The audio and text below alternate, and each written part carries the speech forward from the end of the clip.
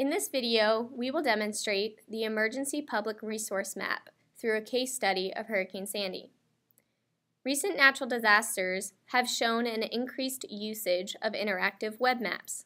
These web maps serve as a helpful tool for quickly informing the public of relevant information, for displaying relevant information in one central place, for organizing and assisting displaced people, and providing a means for people to help. Our client approached us to develop such a web map.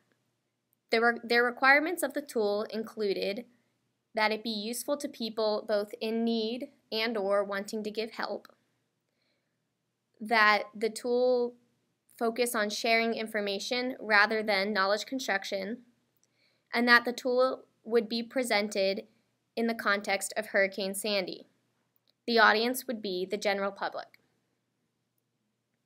The data sources of our map are MapQuest directions and Google geocoding APIs to provide location and routing services, as well as NYC OpenStreetMap and NYC Stuff Exchange to present our tool in the context of Hurricane Sandy.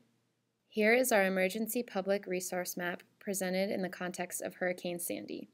The application is broken down into three main components: the map, the filtering controls, and the ancillary information. First, the map has controls for zooming and panning. Next, we have several filtering controls. Our first two controls provide a geographical reference for a user by outlining and labeling the 5 boroughs of New York City and outlining the neighborhoods. Neighborhood names appear upon clicking. Evacuation zones are colored in purple and ranked by immediacy, 1 being the most immediate and 6 being the least. The legend only appears when the layer is active.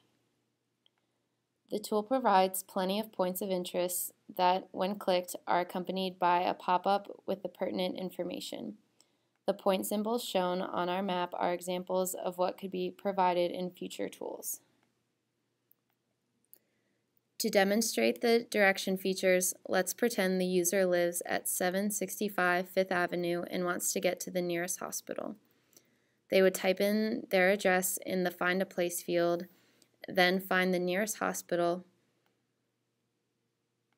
and select the point symbol to get directions. Once the user is done, they can clear the directions. Is it bad that I paused?